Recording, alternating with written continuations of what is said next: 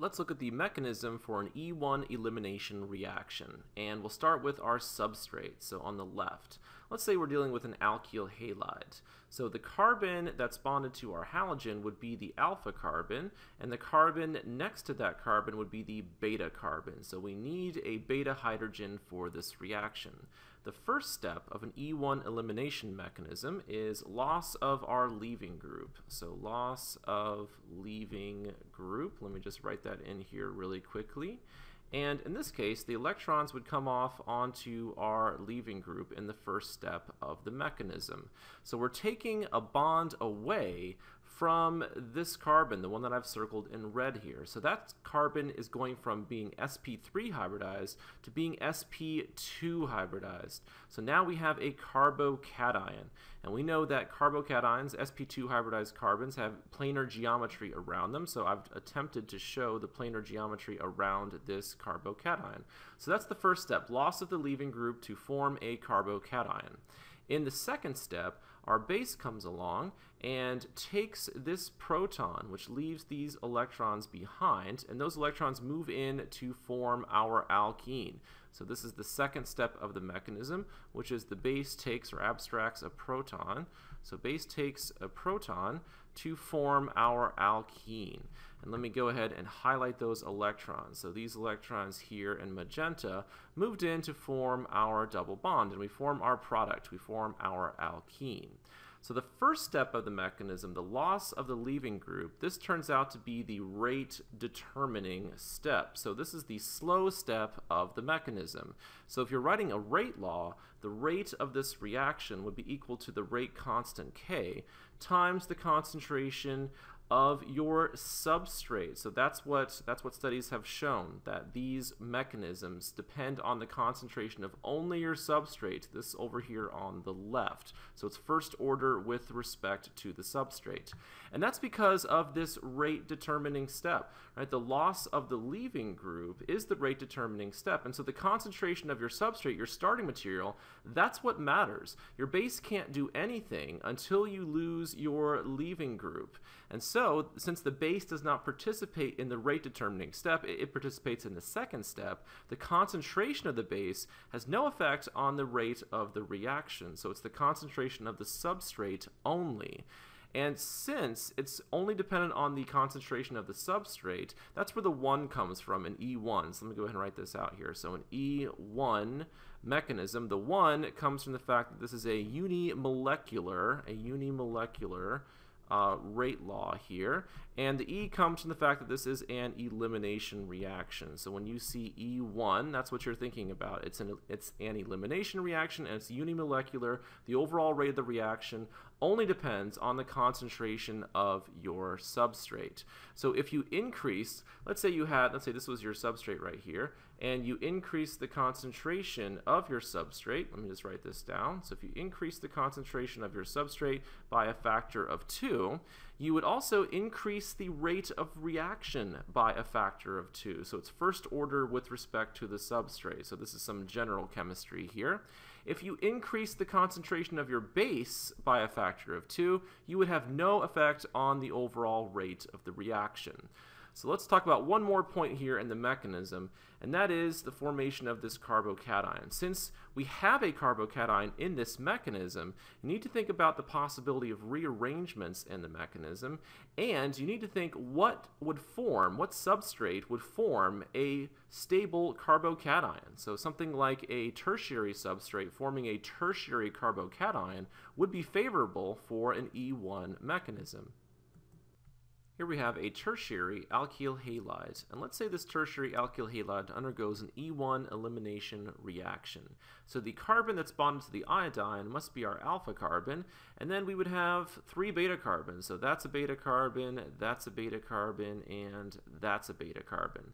So the first step in an E1 mechanism is loss of our leaving group. So if I draw on the lone pairs of electrons in here on iodine, I know that these electrons in this bond would come off onto iodine to form the iodide anion. So let me draw that in here. So we would make the iodide anion, and let me highlight our electrons. So the electrons in this bond come off onto the iodine to form the iodide anion. And this is an excellent leaving group. Iodide is an excellent leaving group, and you know that by looking at pKa values. The iodide anion is the conjugate base of a very strong acid, HI, with a approximate pKa value of -11. So HI is very good at donating a proton, which must mean that the conjugate base is very stable. So the iodide anion is an excellent leaving group. So if we lose the iodide anion, that means we're going to have a carbocation. So we lost a bond to this carbon in red. So we're going to form a carbocation. Let me go ahead and draw that in. So this is a planar carbocation, and so the carbon, let me go ahead and highlight it here, the carbon in red has a +1 formal charge. It lost a bond. So that's the first step of an E1 elimination mechanism. The second step of an E1 elimination mechanism is the base comes along and takes a proton from a beta carbon. So our base in this case would be ethanol. So let me go ahead and draw in lone pairs of electrons on the oxygen. So notice we're also heating this reaction. So the ethanol is going to function as a base. So ethanol is not a strong base, but it can take a proton. So let me go ahead and draw in a proton right here. And a lone pair of electrons on the oxygen is going to take this proton, and the electrons would move into here to form our alkene. So let me go ahead and draw our product. So let me put that in here, and let me highlight some electrons. So the electrons in blue moved in here to form our double bond. So a couple of points about this reaction. One point is, when you're looking at SN1 mechanisms, the first step is loss of a leaving group to form your carbocation. So when you get to this carbocation, you might think, well, why is ethanol acting as a base here? Why couldn't it act as a nucleophile? And the answer is the ethanol certainly can act as a nucleophile, and it would attack the positively charged carbon, and you would definitely get a substitution product for this reaction as well. So if ethanol acts as a nucleophile, you're going to get a substitution reaction, an SN1 mechanism. If the ethanol acts as a base, you're going to get an E1 elimination mechanism. So here we're just going to focus on the elimination product. We won't worry about the substitution product, but we will talk about this stuff in a later video because that would definitely happen. All right, something else I want to talk about is we had 3 beta carbons over here. If I look at these 3 beta carbons, and I just picked one of them, right? I just said that this carbon right here, let me highlight it. I just took a proton from this carbon. But it doesn't matter which of those carbons that we take a proton off because of symmetry. Let me go ahead and draw this in over here. So this is my carbocation, let's say. Let's say we took a proton from this carbon. So our weak base comes along and takes a proton from here, and these electrons would move into here. That would give us the same product, right? So this would be, let me go ahead and highlight those electrons. So these electrons in dark blue would move in to form our double bond, but this is the same as that product.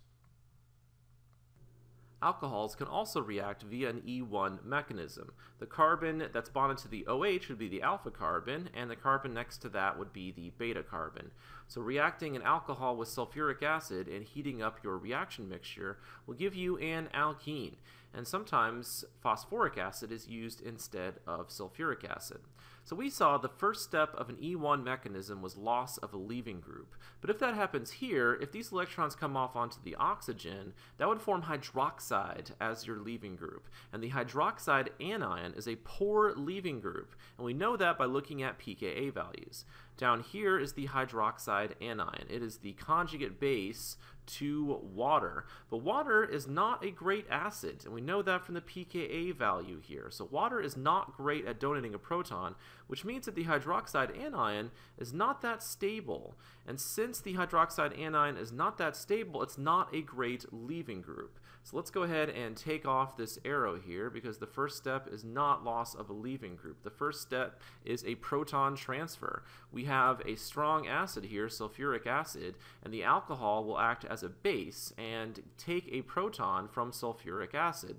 and that would form water as your leaving group, and water is a much better leaving group than the hydroxide anion, and again we know that by pKa values. Water is the conjugate base to the hydronium ion, H3O+, which is much better at donating a proton. The pKa value is much, much lower, and that means that water is stable. So the first step when you are doing an E1 mechanism with an alcohol is to protonate the OH group.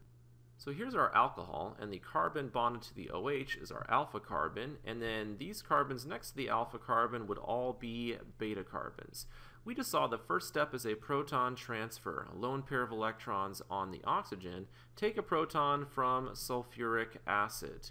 So we transfer a proton, and let's go ahead and draw in what we would have now. So there'd be a +1 formal charge on the oxygen. So let's highlight our electrons. In magenta, these electrons took this proton to form this bond. And now we have water as a leaving group. Let me just fix this hydrogen here really fast. And these electrons can come off onto our oxygen. So that gives us water as our leaving group. And let me go ahead and draw in the water molecule here. And let me highlight electrons. The electrons in light blue in this bond came off onto the oxygen, which formed water, and we know water is a good leaving group. We took a bond away from this carbon in red, so that carbon would now be a carbocation. So let me draw in our carbocation here. So the carbon in red is now positively charged, so let me draw in a +1 formal charge on that carbon. The next step of our mechanism, we know a weak base comes along and takes a proton, one of the protons on one of the beta carbons over here. So let's just say it's this one. And I'm just going to draw in a generic base, so a generic base right here, which is going to take this proton, and then these electrons are going to move in to form our product. So let me draw our product in here, and let me highlight those electrons. So the electrons in, let's use green this time, the electrons in green moved in here to form our double bond, to form our alkene.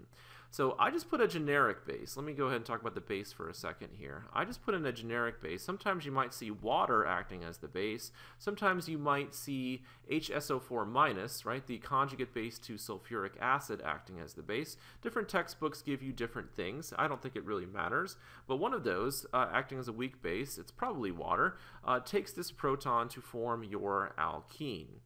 Sometimes this reaction is called a dehydration reaction since we lost water in the process.